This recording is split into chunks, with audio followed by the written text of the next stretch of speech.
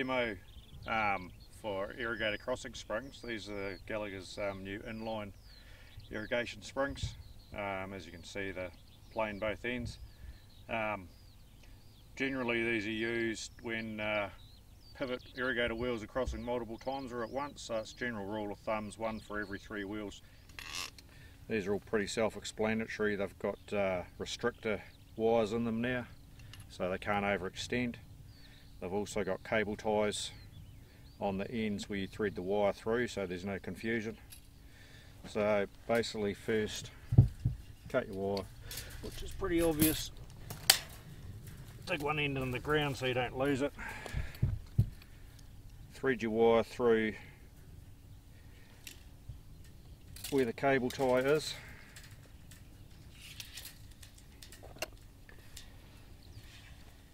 And then 6 wraps minimum around.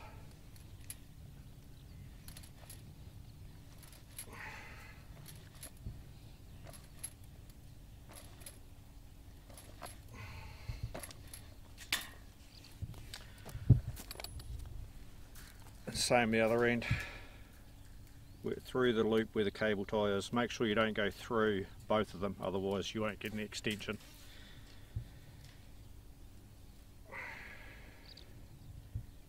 So through the piece with the cable tie, and then same again, 6 wraps. Cool, and that's Gallagher double loop pivot spring in line. I'm going to do a demo for the Gallagher's new pivot spring insulator and strainer assembly. It's an all-in-one package. I use them all the time in my business, and to me they're a no-brainer. The time they save in labour is just, yeah, it's phenomenal. So anyway, it's basic. Just grab you've got your termination wire on, thread your wide end insulator through, tie it off. 6 wrap minimum is required.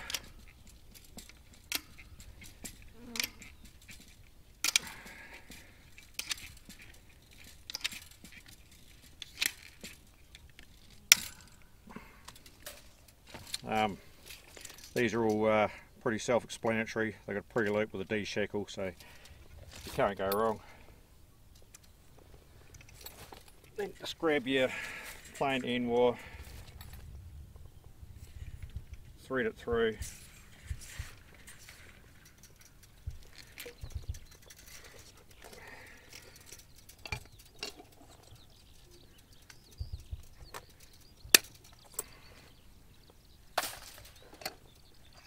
And then just grab a crescent or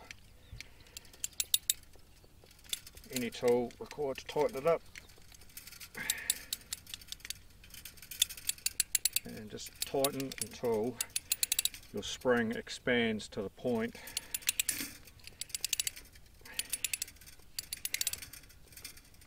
where you can get a piece of high tensile wire through those gaps, only just. So that's basically the rule of thumb.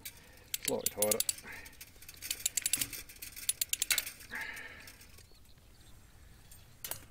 And you're done. One Gallagher inline pivot spring installed. The time that saves is just phenomenal, as I said before. I'm just going to show a few materials that Gallagher have bought out for their new irrigation crossings. So the essential items: your alkathene pipe, which threads onto your wire, so that'll be in the middle of your fence where the irrigator wheel crosses. They're Gallagher pin locks, which come out standard with a black pin, but they have bought out special orange hardened pins, and they're generally on each side of your crossing. The new Gallagher clips, which I will show shortly in a demonstration. Also got their anchor ropes and D-shackles, which come as a pack, contents of 10.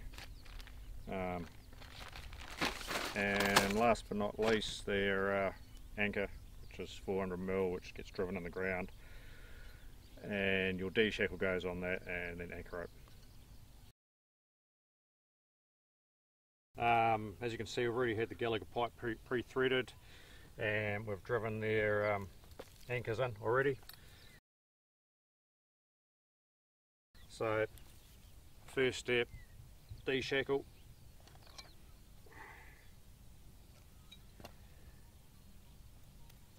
which goes into a pre-drilled hole.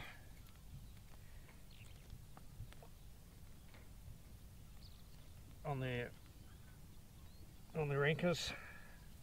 Make sure you just give it a tighten once it's on. Next we've got our clips that go on our 2.5 wire. These are great, so quick, plus they've got the other use of the old style of anchor systems where they used to thread down through there. If that perishes, it's hard to replace. With these things you can just go and buy these for pre-existing fences and just bang them straight on. Away you go. So they just clip straight on the 2.5 wire. As you can see, they've got a wee cut through there that just push them straight on.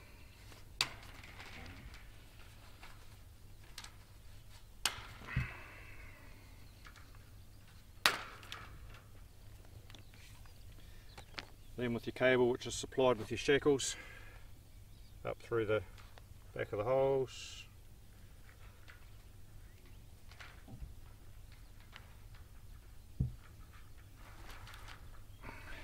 Back down the front.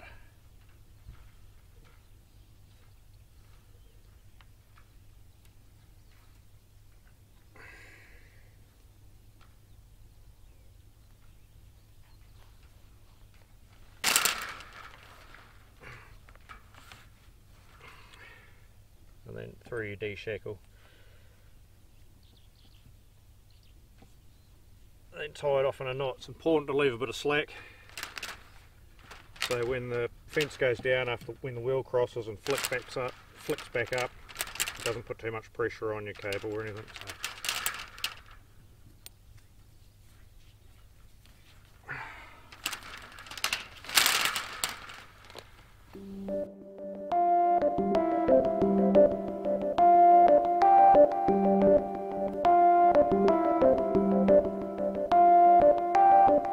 So.